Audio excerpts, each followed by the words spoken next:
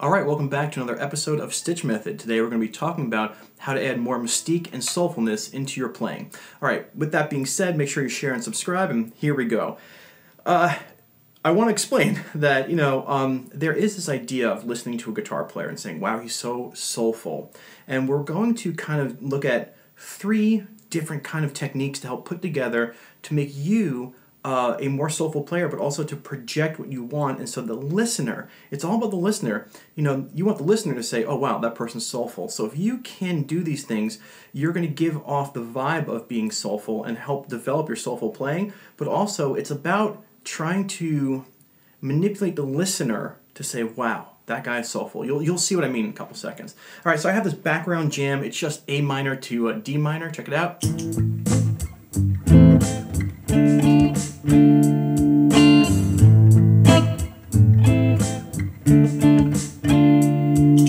Over and over again. And what I'm going to use to solo over this very simply is just the A minor pentatonic up on this 12th fret, okay? 12, 15, 12, 15, 12, 14, 12, 14, 13, 15, 12, 15. All right, and so the first thing that makes anyone sound soulful is their ability to stop playing.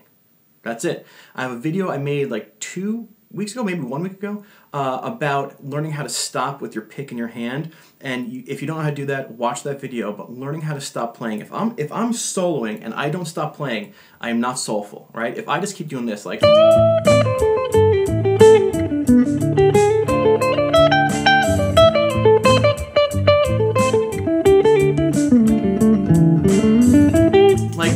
it just keeps on going and going.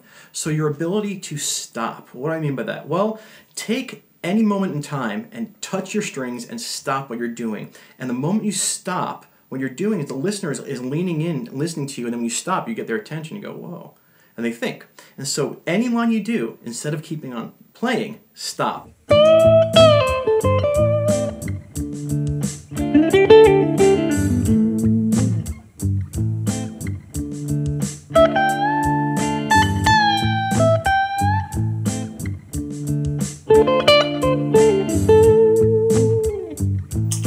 Simple. If you stop, now you don't have to do this the entire time. This is one ingredient. Stop playing. Let the note just stop and let your space and breath come in. All right? If you want to practice this stuff with me, check me out on Patreon. I have practice sessions all about this. So now, stopping is number one. Another thing you can do is hold a note. All right? Now there are two places to hold a note: at the beginning or not at the beginning. Right? And so there's impact. It could be beginning, middle, or end, but it's either at the beginning or not the beginning. So what I'm going to do here is I'm just going to hold a note at the beginning, take a listen, let me know what you think. Well, you just think what you think, and see what you feel. Here we go.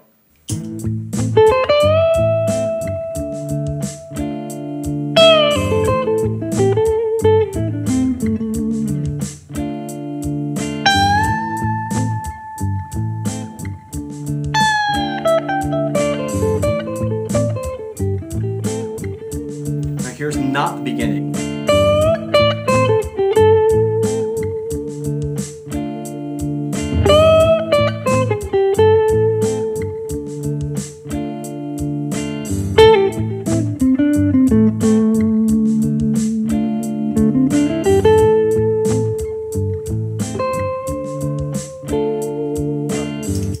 Stopping, holding.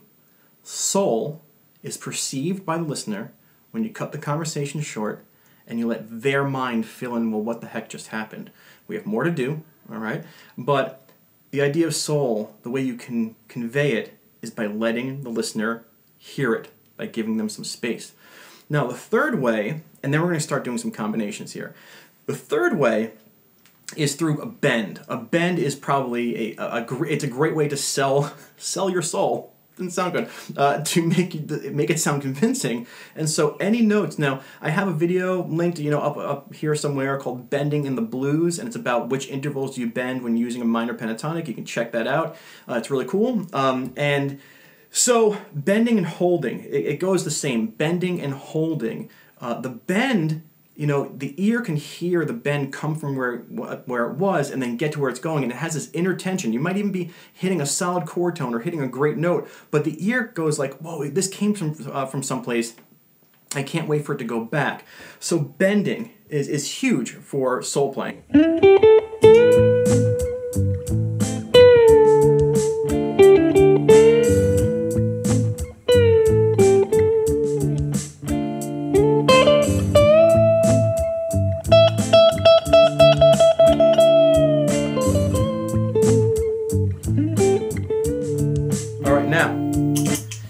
You might notice I'm bending and I'm holding, right? And this should all sound familiar. You know, all of your favorite guitar players, if you've ever said, man, they sound soulful, they have some of these ingredients. Right now, so we have 3 ingredients: stopping, holding, and bending.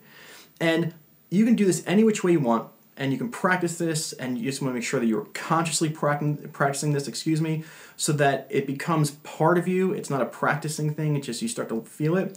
But here's a little word of advice. There's nothing better than playing a phrase. I'll show you. Playing a phrase, get some bends in there, stopping, and then playing a similar phrase, and where you were about to stop, don't stop, keep going, and stop someplace else. Let me show you what I mean. So I'll do it again, and I'll explain again, but check this out.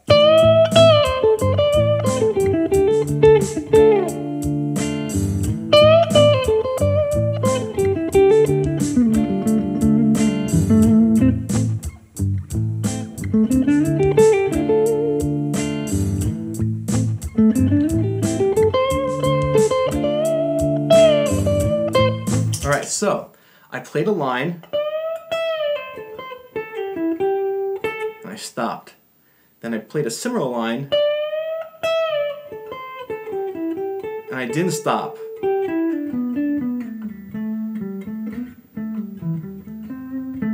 And then I stopped later. And that is a great, if you listen to some of your favorite guitar players, you're going to hear that type of move. They play a quick phrase, they stop, they play a phrase that's kind of similar, and they don't stop where you think they were going to stop, and they keep going. I'll do it one more time. Let's go. Here we go.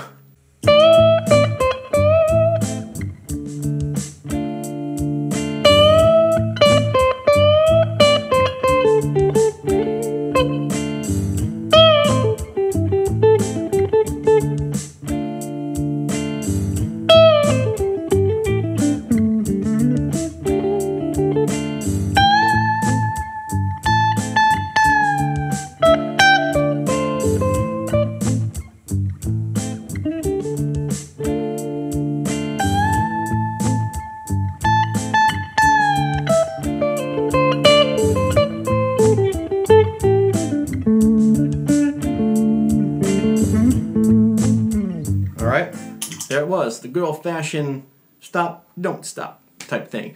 So hopefully some of these ideas helped you out, and let me know in the comments. I hope you enjoyed being here. I enjoyed making the video. I'll stop talking. Thank you for being here, and I'll see you again on another episode of StichMethod. Bye-bye.